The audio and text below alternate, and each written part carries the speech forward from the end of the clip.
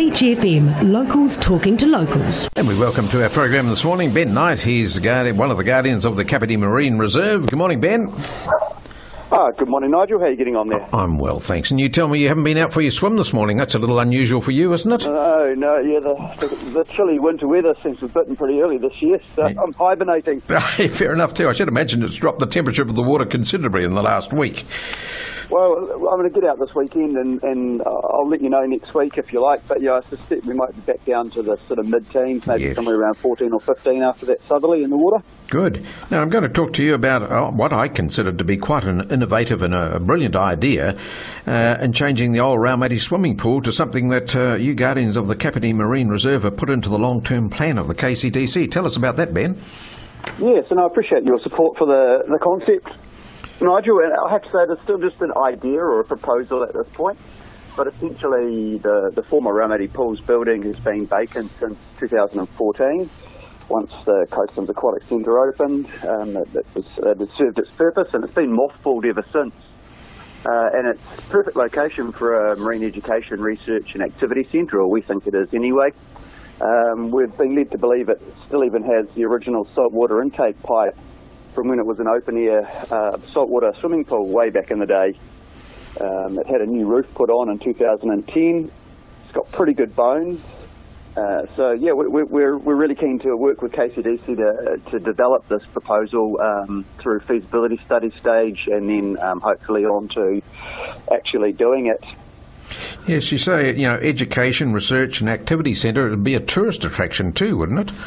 Yes, absolutely. So I expect that we would be attracting domestic tourists and school groups and that kind of thing as well from the whole lower North Island.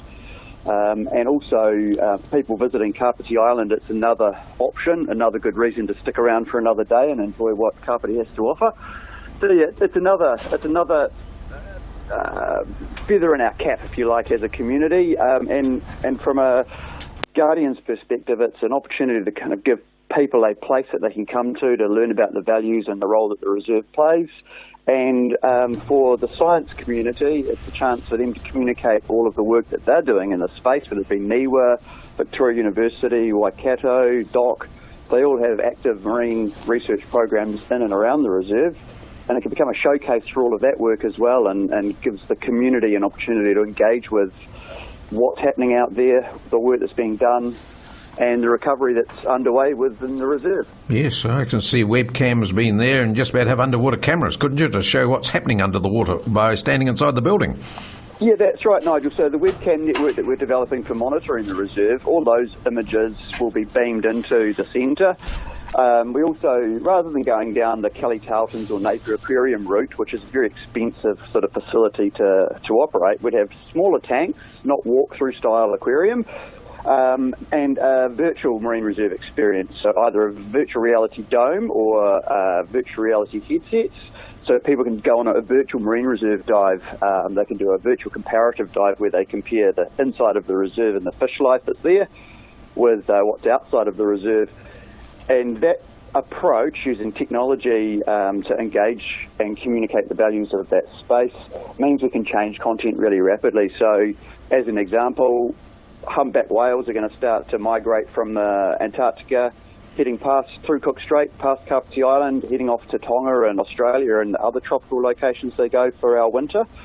And at that time of the year, you could have a virtual whale dive experience. So you can kind of keep updating the offering so that people come back for another experience rather than Kelly Tarleton's or a Napier Aquarium. You've been there once, you've seen it pretty much.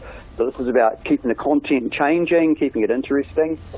And the public education element of it would be about 1/3 of the total package. We're talking with a variety of stakeholders in the tertiary marine education space. So we could have some postgrad students doing their research out of this facility.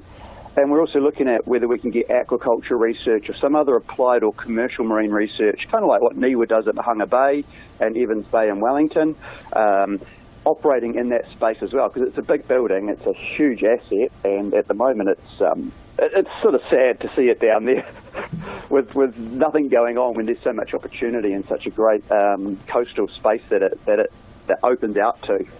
I can see the KCDC saying, hey, well, where are we going to get the money from? But you are going to consider not even thinking about asking the Kapiti Coast District Council to supply a lot of money, just a lease on the building, because you can go out and get supporters for this event. Yeah, that's right. So, I mean, under the current fiscal circumstances that the council finds itself in, it would be quite unrealistic to be expecting any significant contribution from council coffers, from ratepayers. We see this as an inward investment opportunity for council. So it's a sort of project where they own the asset, DOC owns the land, and really that's a huge contribution already. So if we can get a really reasonable long-term lease on the structure, we can then look at some external sources of funding. I mean, obviously Shane Jones has been quite interested in the economic development story in Kapiti, shall we say, in terms of the Air New Zealand flights and that whole conversation. There are regional and provincial growth and tourism funds. We've looked at lotteries. They have a community facility development fund. So we think for getting the facility up to spec for the new purpose, that we can find external funding.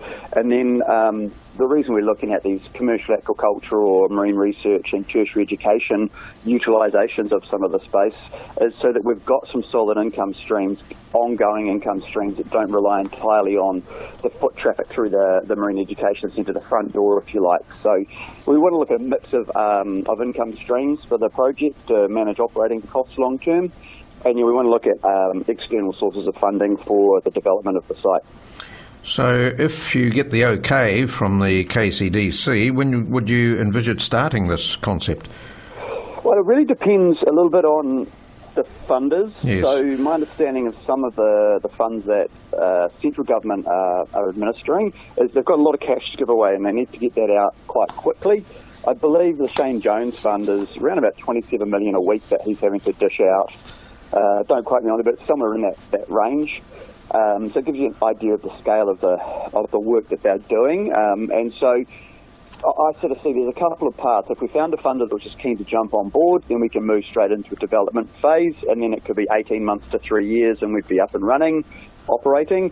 Or we might go down a slightly more cautious path, if you like, and next steps in that case would be seeking some funding to get a professional to come in and do a feasibility study for us. And again, lotteries offer funding for feasibility studies for community facility development. So a feasibility study to really establish the business case is probably the most prudent path forward. Yes. But if there's an opportunity to accelerate the project, get things happening a bit quicker, then I'm certainly keen to have a look at that too. We've done quite a bit of legwork in terms of talking with educators, talking with schools, talking with community groups, looking at the other models that are in operation around the country. And I think the demand, build it and they will come, I think is the case for this particular project.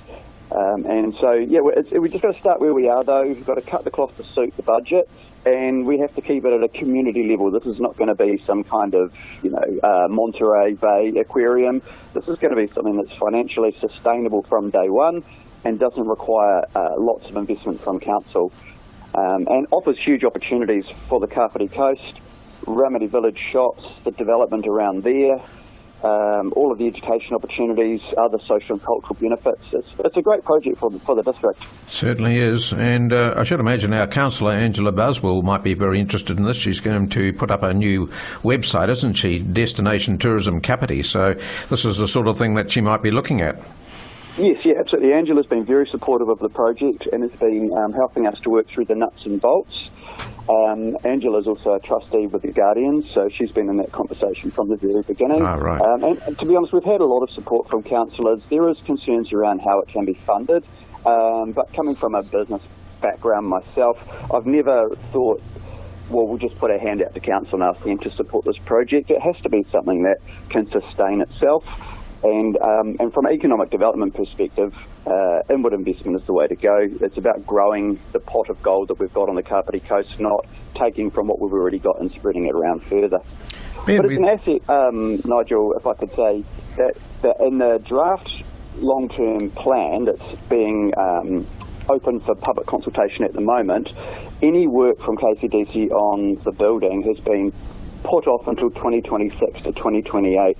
And I think that there's a huge risk for all of us if we have a building like that to literally falling down on our waterfront for another 8 to 10 years. So I think that it's a great time for us to be promoting our idea, but equally if someone else has got a great idea for the building that can be self-sustaining and self-funding, then we need to be having that conversation, because there's no other asset like that on the coast, and at the moment there's an awesome restaurant and bar up above which we would see being part of the package long term at that site, but there's a lot of opportunity that's at the moment sitting there not being fully utilised, and I think when you've got those financial constraints that the council has got, it makes good sense to make the most of the assets that we've got. Ben, we thank you very much for that interesting talk, and I'm sure that you're going to get a lot of support from the community, and as you say, once it's all sorted out, we'll hear more from you about it, but sooner than later would be the way to go, I would suggest.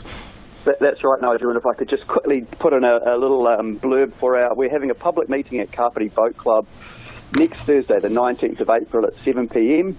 The chance for people to come along and hear a bit more detail about what the project is going to be looking like in the facility there, and there'll be a chance for people to give us some feedback as well on the idea. So if people want to get involved, want to support the project, come down to Kapiti Boat Club next Thursday, 19th of April at 7 p.m, and we'll hopefully see some of your listeners down there. Good on you. Thanks, Ben.